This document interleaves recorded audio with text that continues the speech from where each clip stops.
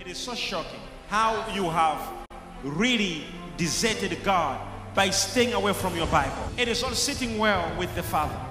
There is no any relationship that comes from one way. It has to be a relationship that is coming from both words. You have to give yourself to Him, hear from Him, read from Him, drink from Him, and pray and have a relationship, because He wanna show up, but He is failing it too, because you are not giving Him the attention that He is looking for. So I'm not talking to everybody, I'm talking to you as a person. That Bible can change you. You see, there are people who, when they take the Bible, when they begin to read it, there's this heaviness all of a sudden to make them sleep. Oh, why don't you do that on WhatsApp? You have never felt that on WhatsApp. It only comes on the Bible. Something's wrong. Can you imagine when you take the Bible? Just the Bible, only the Bible. Just know that you are under demonic sabotage. The devil knows that when you read the Bible more, he knows what can happen to you.